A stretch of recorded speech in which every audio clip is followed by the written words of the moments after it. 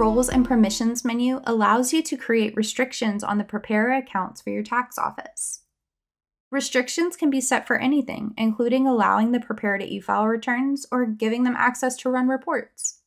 You can create as many roles as you need for your office and customize them however you see fit. If you have additional preparers in your office, we suggest you set up roles before giving them access to their accounts. Let's take a look at how to set up a role now. Navigate to your configuration menu and choose Roles and Permissions. Select New Role. First, give your role a name.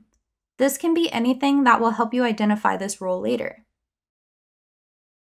Next, you'll notice there are 3 options to choose from: New Role, Copy from an existing role, and Copy from template.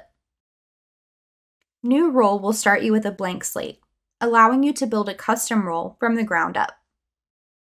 Copy from an existing role will let you start a new role with the options already selected from the role you created previously.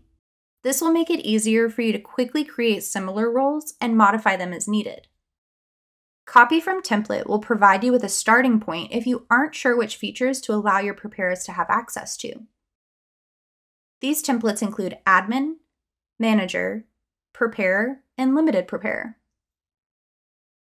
After you make your selection, click Create to access the permissions page. Regardless of which option you selected when you created the role, you'll be able to modify the permissions for your preparer before saving. Each permission is a different part of the program which your preparer will have access to. At the top, you'll see the name of the role you're currently editing, and you'll have the ability to change the name if needed. For roles that have already been assigned to preparers, you'll have the ability to see the amount of users who currently have the role above the name. In addition to the number of users, you'll also see a list of usernames on the right-hand side of the page for everyone with that role. The permissions for the program have been broken up into sections to make them easier to find and modify from the list. For any permission you don't want your employee to have, simply uncheck the box next to it. This will remove access for that feature in the program. If you aren't sure what a permission controls within your tax office, you can hover over the question mark for a little more information. Certain menus within the program have been separated out into the Menus this role can access section. If you don't wish for your employee to see that menu, just toggle the button to turn that menu off for the role you're editing. You'll get confirmation the menu has been removed by the strike through the text. You can also easily turn off access to all additional menus by clicking All Off. Once you have finished modifying the permissions to suit your needs, you'll save the role and choose Apply Changes. When you're ready to assign the new role, select the Back option to get back to the main role menu. Then select Assign. This will bring up a list of all employees within your office. Simply check the box next to the employee you want to assign the current role to. When you're done, click Apply Change and choose Back to Roles and Permissions. For any existing roles you need to edit, you'll click the Edit option. This will take you back into the role to modify the permissions.